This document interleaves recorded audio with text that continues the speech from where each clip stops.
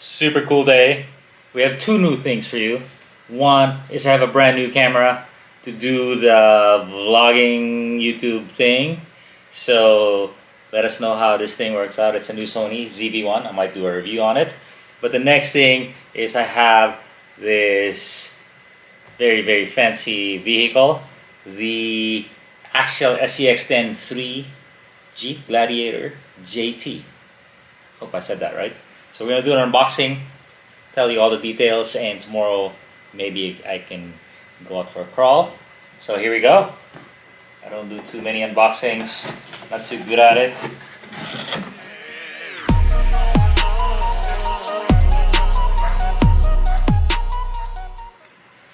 Wow.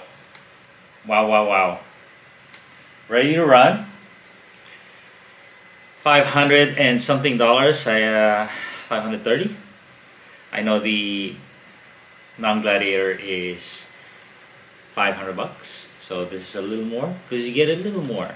But in the gene pool, they're very similar, like Siamese twins, and got separated at birth. But what is unique about this is it is a 4-door and it's a pickup, just like the Gladiator, huh? So cool. So let's get rid of the plastic. The plastic is pretty nice. It's like a little heavy little plastic, not just your run-of-the-mill saran wrap that we see in some vehicles. Ooh, it's covering the rear window too, making it extra difficult for me. And it was bolted on with the pickup rack, so I have to rip it off. Boom. So here you go. There's that. And here it is. Look at this thing. So it's available in red, and I believe, is that gray? And of course we gotta go for the red. But it is so nice. You know, probably the best thing about these vehicles are the bodies. And on the Gladiator, they one-upped it by making an even better body. Very long wheelbase, and you know they have a pickup bed with a nice pickup rack, ready for your overlanding adventures. What's cool about it too is they have a very deep pickup bed, and I'm not sure if the Gladiator comes like this, box stock, but this is the reason for this is this is where your window line ends, and this is where you put your accessories. You know, your bike, maybe surfboard, but really what you want to put is your rooftop tent. Whether you like to rooftop tent or not, you gotta put a rooftop tent here. Perfect height, not too high, and doesn't obstruct your rear view. But best of all worlds, basically. You get your pickup truck, you get your 4-door family pickup bikes, surfboards, stand-up paddleboard. Not bad, huh?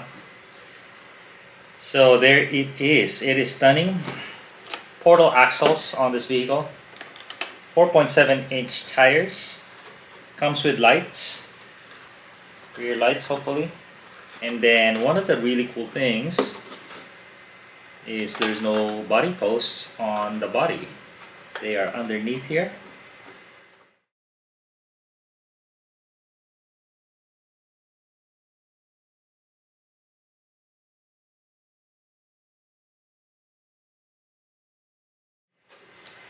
So this connector is standard Spectrum now. This is the EC3 or IC3, and what makes it unique is it's got the middle wire that gives you the smarts for your transmitter. So let's get the transmitter right here.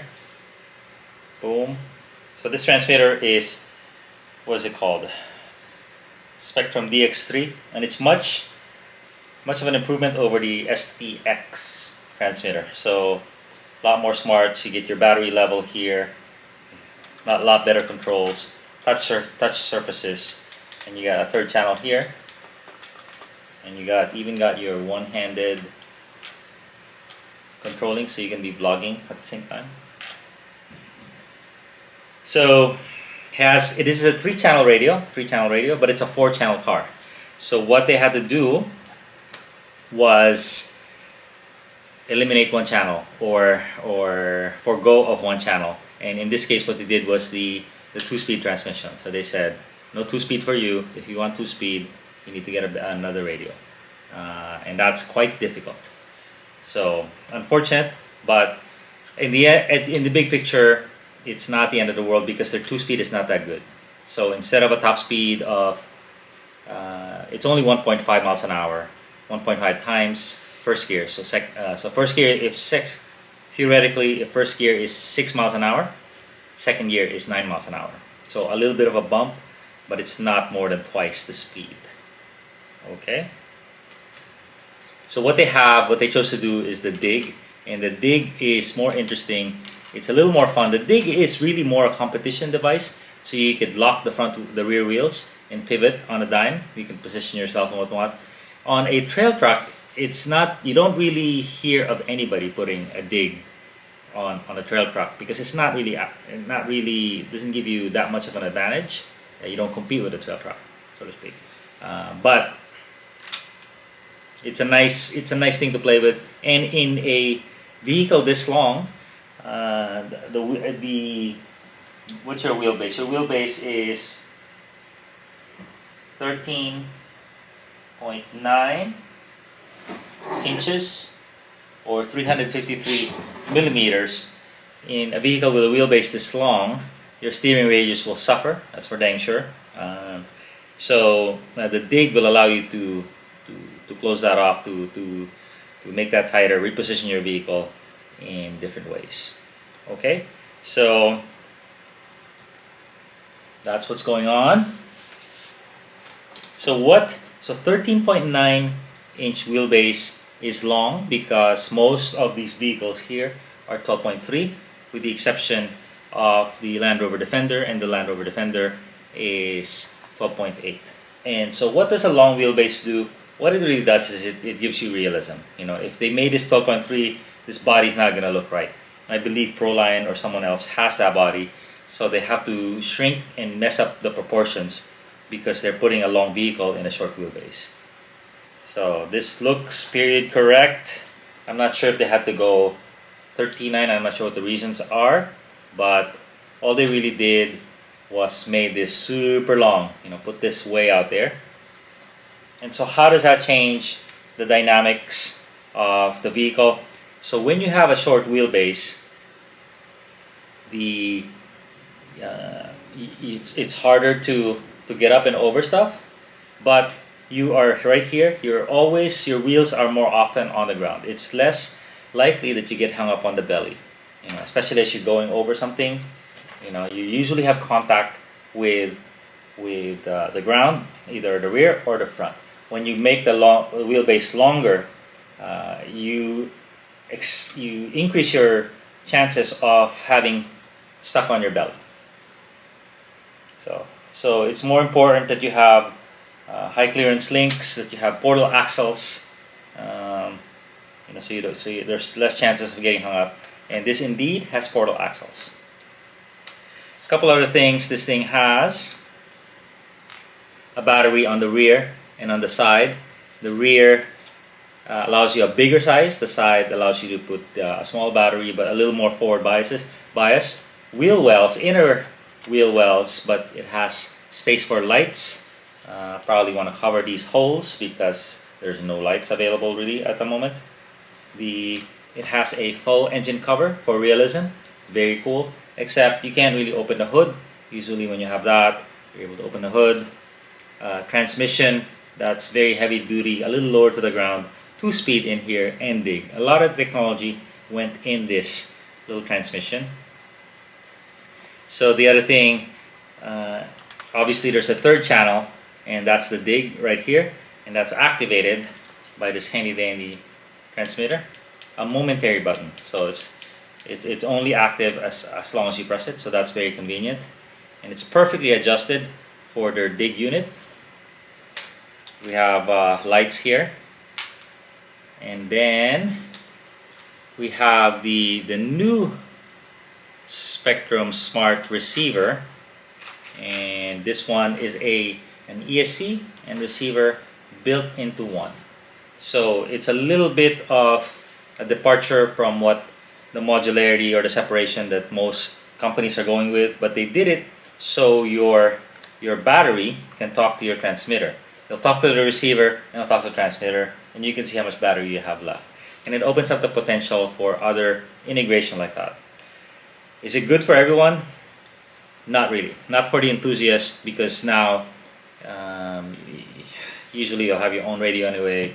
You want to have your own ESC that you can control, or your own receiver. Very hard now to change your radio. You have a Futaba or a FlySky. Very difficult to put this here, because you'll have to replace the receiver and the ESC all in one. If you wanted to go brushless, that's a problem. So this vehicle is best left alone. The electronics, so to speak. The good news is the radio is pretty dang good, and the ESC in here, which is a huge problem with RTR cars, is pretty good. It's a Hobbywing 1080 clone, and it has about a dozen parameters of configuration. The normal 1080 has maybe 13, 14, so this misses a couple. You can't change the voltage driving your servo, but everything else, a lot of the other things you have. And this is a very, very good ESC. Spectrum doesn't give you the programming card, but you could probably ask your buddy for one, because every time you buy a Hobbywing 1080 ESC, they give you a card, and that card will work here. And I'll have a video showing you that. So what else is going on here? Nice long sliders, uninterrupted at the bottom. Bumpers are very, very well done, quite out of the way. And let's see the shock oil. So it looks about the same. It's they spec 30. It was a little bit light for me for the SCX10 I like, especially the rear. You want to stabilize that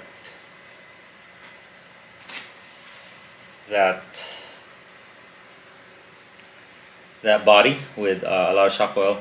But there you go. Nice articulation. Everything fits. Steering is very good on this vehicle, especially with the dig. And what else? It has a pretty good servo. I believe 160 ounce-inch servo. Spectrum 23 teeth on the spline, but it has a metal gear on the arm, so that's very good. And one thing really good is because their Axial and the SCX10 kit and RTR have been around a while, there's a lot of upgrade parts for this available now. So you can change and I have a ton of them on the table right there. So you can change your axle covers, you can change this, you can change this to metal. So a lot of things can be done with this vehicle. So am I missing anything? So we're gonna run it box stock. But one thing cool with this thing is the body is not that heavy for as big as it is. One thing cool with this thing is it has an interior, but it doesn't have the roll cage inside. That was one of my pet peeves on the SCX10 was it had a roll cage inside, but you couldn't really use it because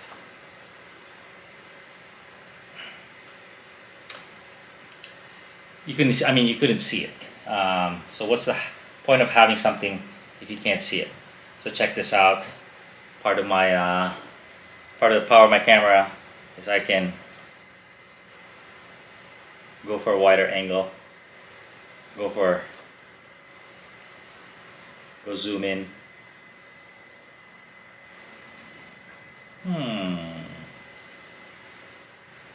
Fancy camera, huh? It's a Sony ZV-1, and you could control it with your phone. So let me go wide, and there's a reason why I want to go wide. Well, check this out. When a lot of these cameras, the autofocus is awful, and this is probably why I got this camera, is when you do this, showing product, it'll focus on the product and not my face. Face, product. Face, product. So hopefully I get to show you guys some product. And speaking of product, this is what it comes with on the oh, this is cool, kinda. In the box is batteries, gives you double A's. That's just so you can get going right away. And it has a receiver box in case you want to use your own receiver. Tiny little receiver box though. Okay, so the next thing I want to show you before I come to a close is this vehicle. Boom. Doesn't even fit, huh? Bummer. Can I go wider?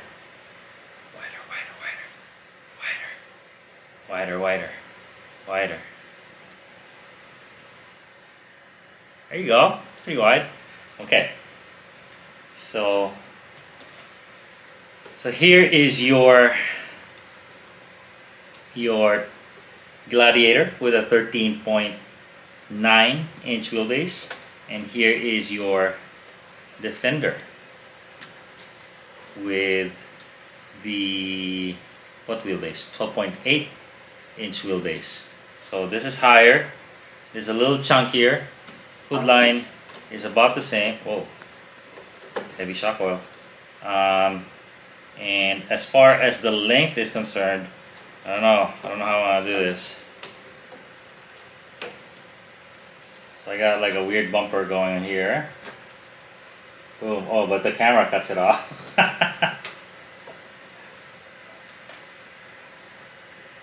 Sorry about that. So I think what I'm going to do is I'm going to put one on top of each other. If there's a will, there's a way, right? So this is what's going to be cool. Is I'm going to have a shootout between the SCX10 and the Defender. Ah! Very nice discovery. So what's going on is the wheelbase of the Gladiator is definitely longer, and it's a longer vehicle, but because the Defender has the spare tire, fuel tanks and whatnot, they balance out around equal. Okay, so we're gonna have a shootout between these two. Put your bolts in now. But I do have a box stock version of this. Yeah, I don't wanna. It's a little bit upgraded. I'm not sure with what, overdrive or something. So box stock to box stock Defender, box stock Gladiator, box stock Defender. Who's gonna win? That would be pretty cool.